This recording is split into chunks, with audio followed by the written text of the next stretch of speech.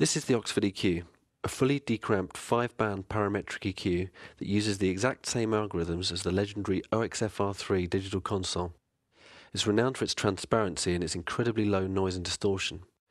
It has high and low pass filters with variable slopes that go up to 36 dBs per octave.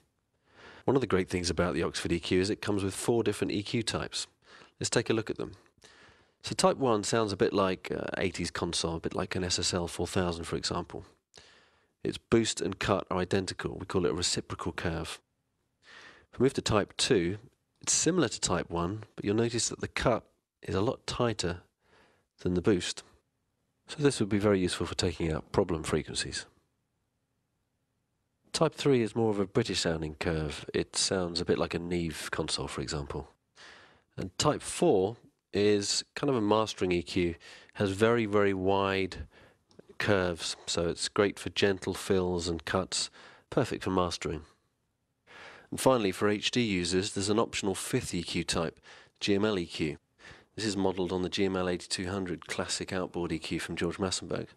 Notice the centre frequency on the HF section goes all the way up to 26 kHz. Very, very sweet and smooth sounding. It's good for giving a little air on vocals. So let's have a listen to a vocal right now. I'm going to stick it in shelf and we'll give it, let's say, let's exaggerate and give it like 10 dBs of boost. The kindergartner's home from school. So here's without. I missed your mom, but it was cool.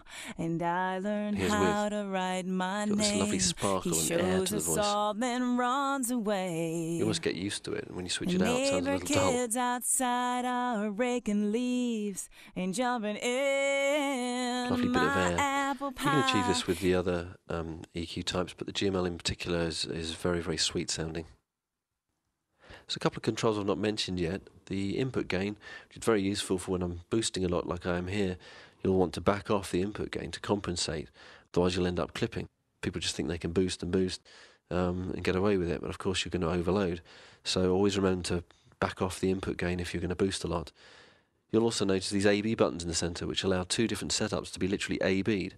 Because they're interpolated, you can automate between 2 different sounding EQ setups mid-track without clicks or pops. So let's have a listen to this guitar track. We've got 2 different EQ setups, and we can A-B between the 2 and see which we like the best. So this is A, using type 2, switch to B. Radically different, using type 1. Very different sounding guitar. We can flick between the 2, see which we like the best.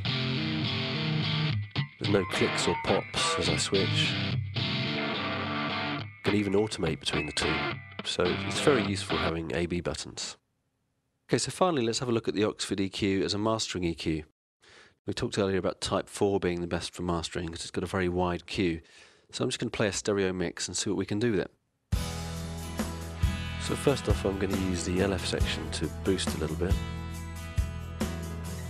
I'm going to use it as parametric actually, around 70-80 Hz.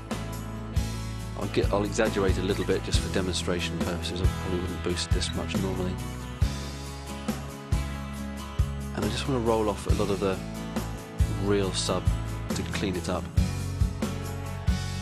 because we're not going to need anything down there anyway. I'm using 18 dBs per octave and just something like that. So I've got a nice lift here, but then it's just rolling off all the inaudible nasty rumbles. Should be fine. Now there's a lot of kind of boxiness here. Actually I'm going to lower that Q because it's very wide. There's a bit of boxiness around this mid-level. I just need to create a bit of space there, so try and find it and reduce this Q. So I'm going to boost it a little bit so I can find. It's around sort of 450, 500 Hz. Something like that. I'm going to cut that. Exaggerate it again. Make a nice hole in the mid there. Just creating a little bit more space now. Yep, and we're going to use the high mids. Just going to give it a slight subtle boost around 4 or 5k, just not much at all. Again, for demonstration purposes, I'll do a little bit more than I would normally. I only really want to do about half a dB.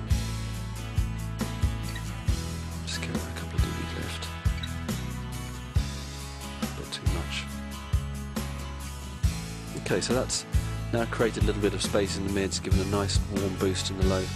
Let's compare it with flat.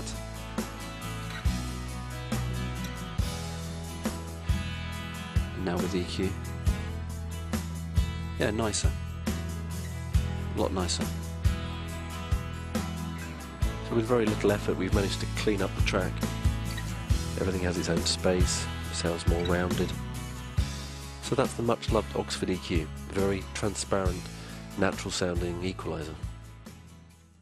So to summarise, the Oxford EQ is a 5-band fully parametric EQ with variable HF and LF filters which go up to 36 dBs per octave.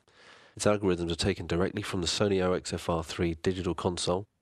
It has 4 different EQ types in one plugin: automatable AB switches, a fully decramped HF response, and ultra low noise and distortion.